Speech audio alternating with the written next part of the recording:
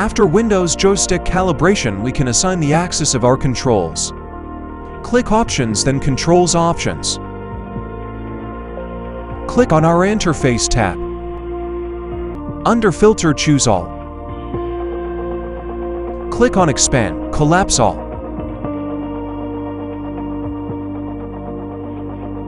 Click on Flight Control Surfaces. Primary Control Surfaces. Scroll down to Rudder Axis. Click on the search box and move your rudder. When you see your axis in the box, click Validate. Next, click on Elevator Axis.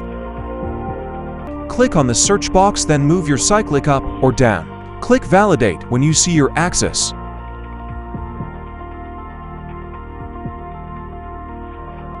Next, click on Ailerons Axis.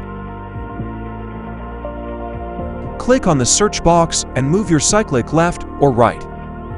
Click Validate when your axis shows up.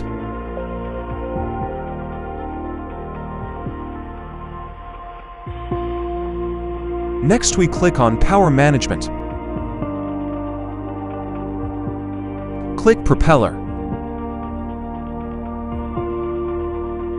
Then scroll down to Propeller Axis.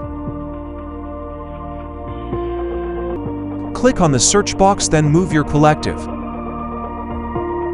Click Validate when your axis shows up. Then scroll up to minimize the propeller drop-down and click on the throttle drop-down. Click Throttle Axis. Click on the search box and twist your throttle. Click Validate when you see your axis. We can check what we have assigned and change the assignment by going to the Assign filter. Here you will see all the assigned axis. You can modify accordingly.